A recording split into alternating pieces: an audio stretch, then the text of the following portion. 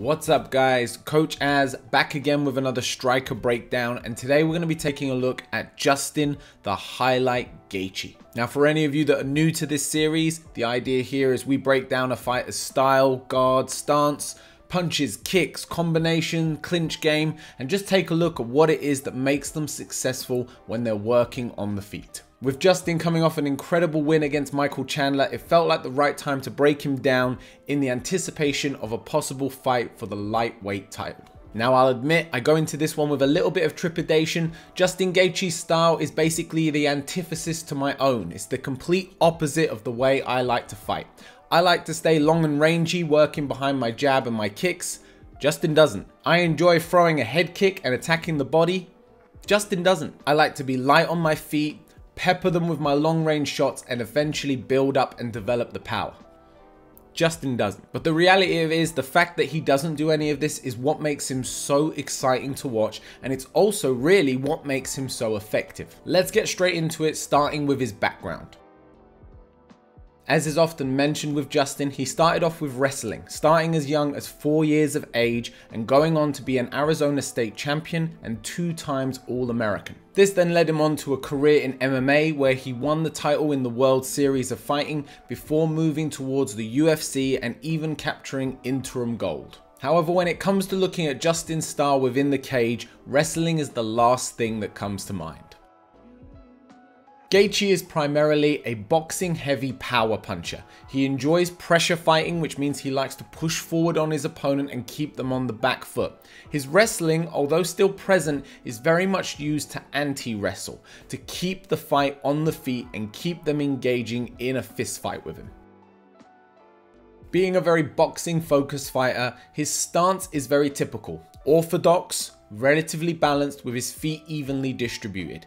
He fights relatively flat-footed, and we'll talk a little bit more about that when it comes to the footwork. In terms of the reasoning for this stance, I think it's primarily because he likes to throw heavy hands. He doesn't particularly like to kick above waistline. He'll do a few body shots, but it's primarily going to be leg kicks that he enjoys, and he enjoys working with some power. So going too narrow a stance means he's not going to be able to throw those kind of power shots, and going too wide a stance is going to negatively impact him in terms of movement. Where he's got that flat-footed style as opposed to being up on his toes, having a more balanced approach where your feet are closer in on your shoulders means that it's a little bit faster when he does need to move in and out of range. He keeps a pretty classic boxing guard with his hands up by his chin, although he does tend to flare his elbows out slightly, and I think mostly this is down to the fact that he likes to lead off of hooks, crosses and uppercuts as opposed to typically working in behind his jab. Justin is very good at shelling up when people are throwing loads of shots towards him, and he implements good head movement, especially to get off that center line and set up his power shots over the top.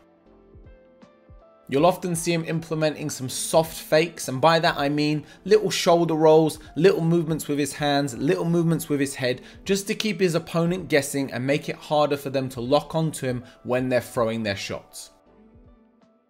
As mentioned when we talked about his stance, his footwork is relatively flat-footed. This doesn't mean he doesn't come up on the balls of the feet, especially when he is retreating or pulling to try and draw his opponent in. You will see him come up onto the balls of the feet, but generally speaking, he shuffles steps forward. The idea being that he always wants to stay well grounded so that he can develop and produce that amazing power that he's known for.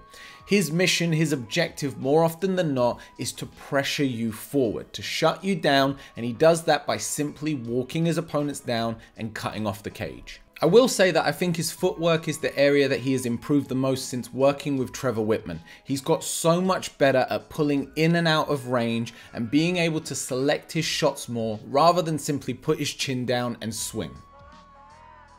One of the most interesting things about his punch selection is how rarely he works behind a jab. Justin Gaethje likes to start his combos off with power shots. As we know, he is trying to take your head off. So more often than not, you'll see him starting a combination with either a rear cross, a lead hook, or a rear uppercut stepping in. And generally speaking, he's only going to follow that with another power shot. So rather than peppering you with the jab or measuring his distance, Justin just likes to step straight into range on you and hit you with the big shots from the get-go. Now, this isn't to say that he doesn't have a jab and that he doesn't use it, it's just not used as often. When he does, it's mostly a stepping in jab. He likes to throw it into the body and occasionally he'll take it in upstairs. But again, expect straight after that an overhand to come with the rear hand, or for him simply to just use it to measure to set up his cross or get close enough to hit you with that uppercut. More often than not, Gaethje is headhunting, so you will always see him attacking to the head and only occasionally working his way down into the body. He keeps his boxing combinations pretty short and sweet. Again, where he's throwing big bombs and power shots, it's not like he's going for high volume in terms of his striking. He's trying to get close to you, he's trying to hit you, and he's trying to hit you hard. Now, something that's really worth a study with Justin Gaethje is his kicking game. Not because he's got amazing dexterity, not because he's got a vast selection of shots, but because he does one thing really, really well, and that is leg kicks. In particular, it's the way he attacks his opponent's calves and debilitates them, stopping them from delivering their own power and escaping his. Looking at the way Gaethje moves, I think he's actually pretty inflexible. I think he would struggle to throw head kicks, and I don't see him even working much of it to the body. And he's aware of this, so rather than spending plenty of time working on stretching and developing a head kick game, he has focused all of his attention of kicking into hitting the legs, and he's got really, really good at it. What Gaethje does particularly well is working leg kicks from punching range. So rather than working it from the outside like many fighters do, where they'll try to maintain their range from you and slowly chip away at the leg, Gaethje will step right in to hit you with his hand combos, and you won't see that leg kick coming.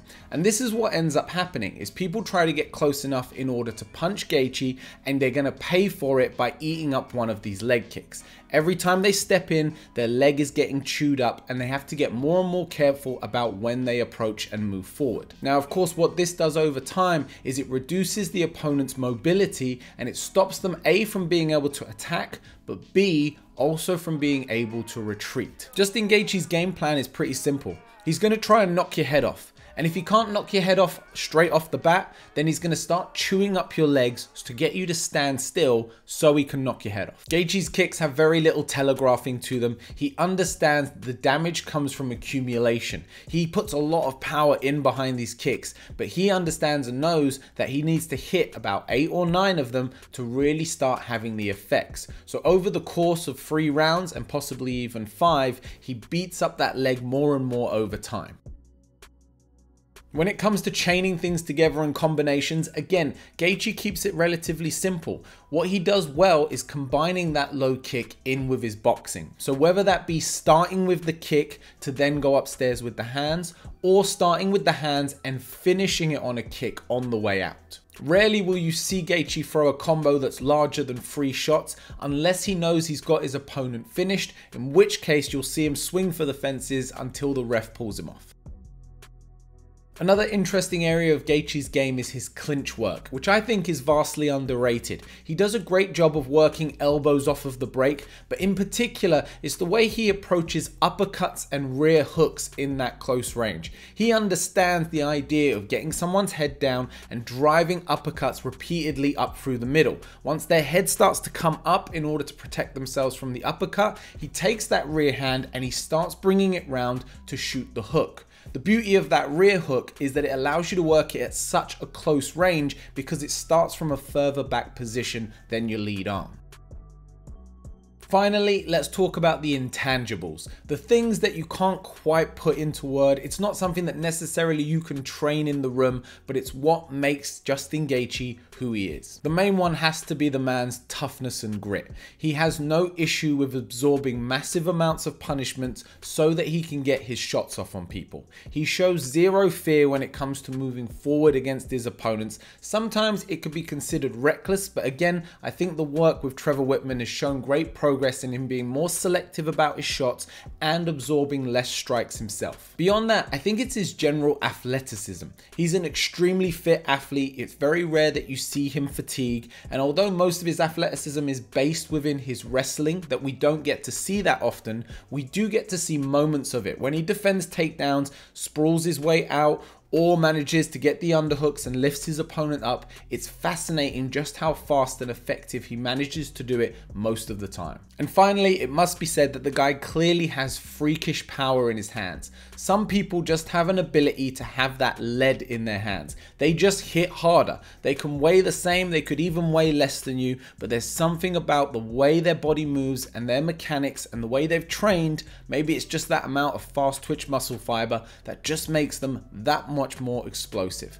I'd suggest go watching the James Vick fight and just watching the way that punch connects. If you look at it in the video, it doesn't necessarily look like the most incredibly perfect shot, but the impact is so clear and apparent and the damage speaks for itself. So there we have it, guys. That's a breakdown of Justin the Highlight Gaethje. If you enjoyed this breakdown, I'd really appreciate it if you hit that like button. Subscribe to the channel. I'm trying to do one of these bad boys each week, and I will see you on the next one.